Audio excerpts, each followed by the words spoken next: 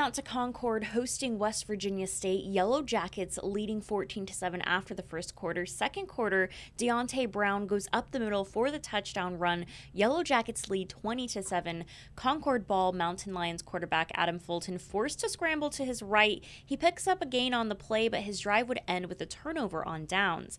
And State would capitalize on this ensuing possession. Jawan Etheridge scores from a yard out.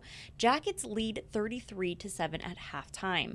Mountain Lions would have more success on offense in the third quarter. Fulton goes 39 yards over the middle to Kamari Murray for the touchdown.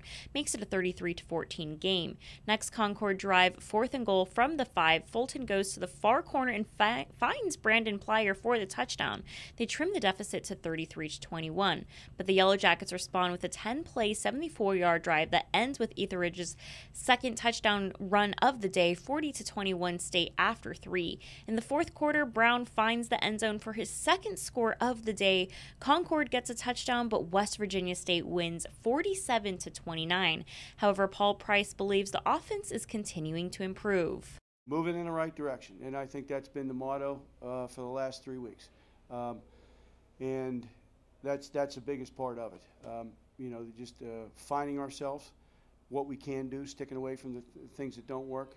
We have a very functional but young quarterback, and 2 senior running backs that are really supporting a young offensive line. They're when the seams are there, they're taking advantage of it.